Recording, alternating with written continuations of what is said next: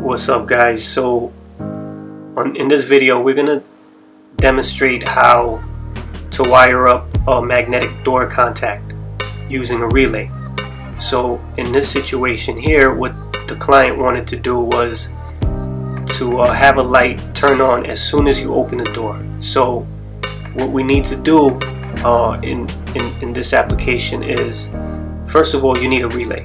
Okay, so as you can see here, you have a black, a white, and a red.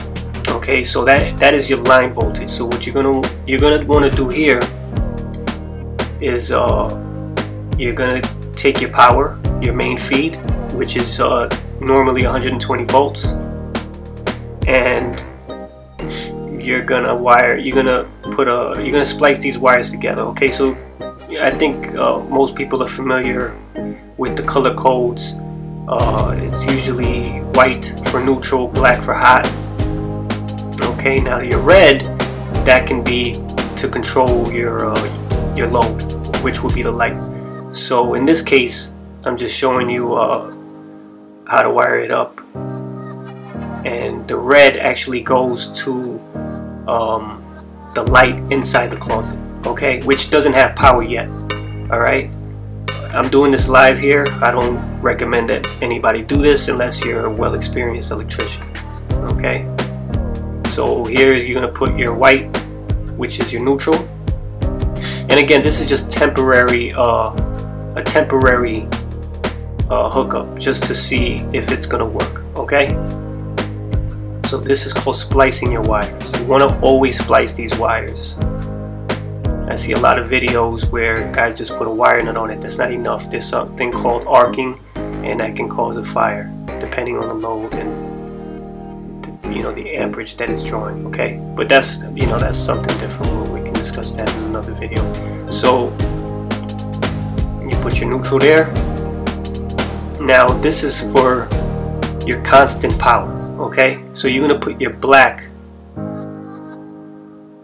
with this black here. Again, splice the wires.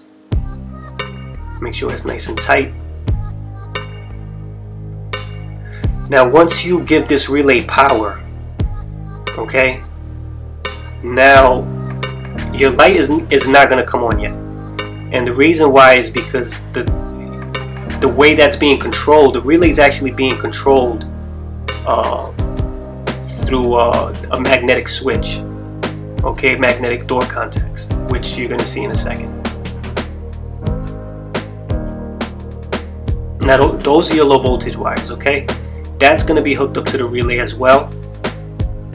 That is actually what is coming from the magnetic doors, the magnetic door contacts.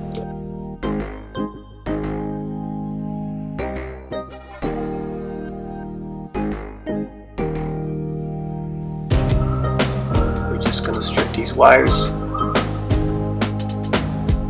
and you're going to put those wires and you're going to splice them together with the wires on this relay on the low voltage end. Now these magnetic door contacts, they're normally closed. Okay, now some of them required for them to be normally open. In this case, they're normally closed, so you're going to want to wire it up this way. Okay, polarity in this case doesn't really matter, but the way you have your orange and yellow together on the relay is how you wire it up with normally closed door contacts. Okay, now this is what's going to give everything power. It's going to give the relay power, and as you can see, the light immediately turns on because the magnetic door contacts are not touching, and you're going to see that in a second.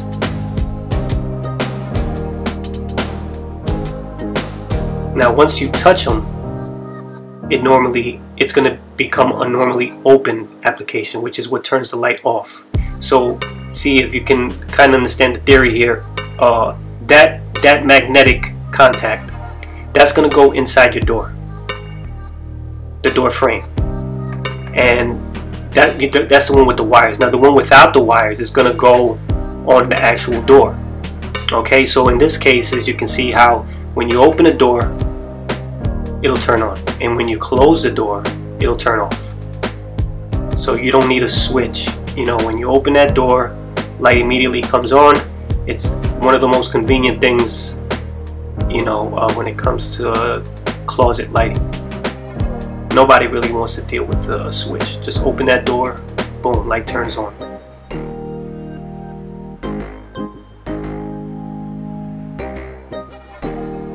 If you guys have any questions, just ask in the comments.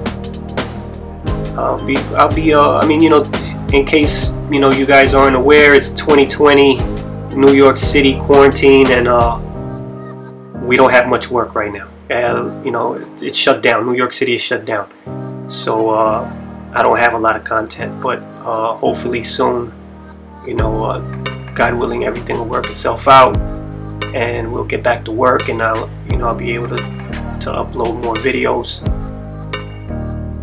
on my channel. So here I just wanted to see how far the door needs to be at minimum for this to work, because the way these doors were, I mean, I don't think you can see it here. I don't believe I focused on it, but there's going to be about a ½ inch gap between the door and the door frame. So I just wanted to see how far it needed to be for this to actually work, and it was fine. You know what, it wasn't even a ½ inch, it was probably a ¼ inch, but still, I think the most, at minimum, it'll work at 1 inch, if I'm not mistaken.